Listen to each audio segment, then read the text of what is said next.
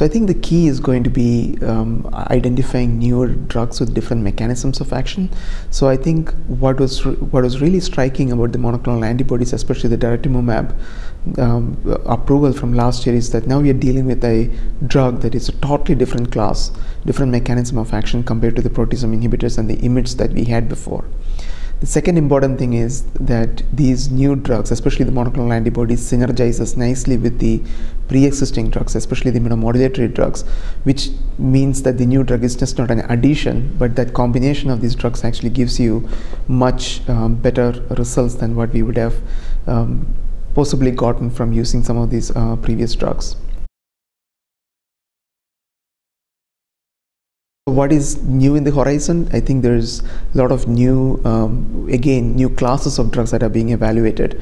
One of the most promising thing, I think, as with all cancers, is going to be the immunotherapy area. We've already seen that the PD-1 inhibitor, the pembrolizumab, especially when combined with lenalidomide or pomalidomide, has really nice activity in myeloma. So the next step would be to see how these immunotherapy agents, how they fare in the phase 3 trials. Especially of interest is the CAR T-cell therapies and some of the bispecific monoclonal antibodies that are coming through as well.